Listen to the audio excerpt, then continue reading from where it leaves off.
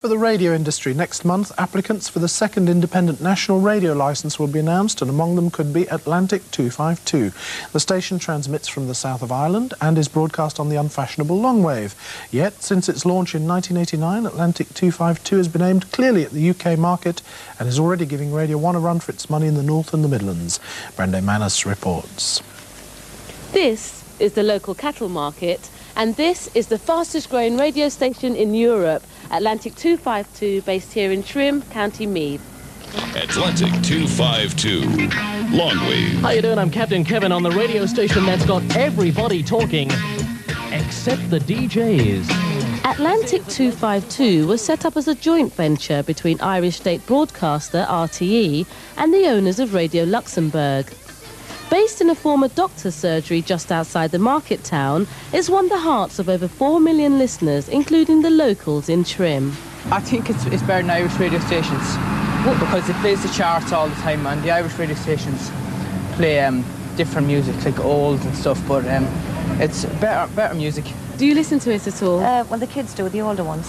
And what do they think of it? Oh, they love it. What do you like about it? It brings employment to the town. They're DJs drinking our pub, eating our pub.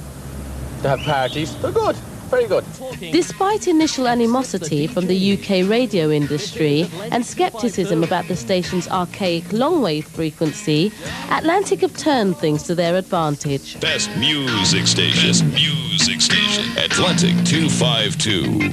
I think it's helped us to establish a bit of a pirate image, which is important to us. We like to be sound irreverent on the air and have a lot of fun. And as I say, we're out to entertain and have a good time, like a party on the air 24 hours a day. We only play about 50% of the UK top 40 because we believe that that's not a very strong chart.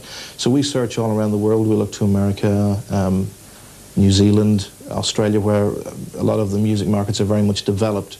And there's a lot of new emerging acts there, and that's where we get a kind of lead on a lot of the new artists that we've introduced to the UK. The likes of Extreme, Kathy Dennis, Amy Grant, Colour Me Bad.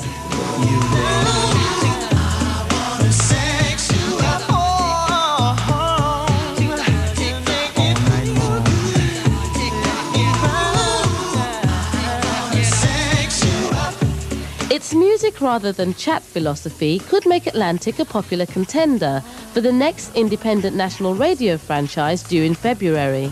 But the station is reluctant to reveal whether it will apply. The position is, as I speak to you, that we're certainly interested in INR2.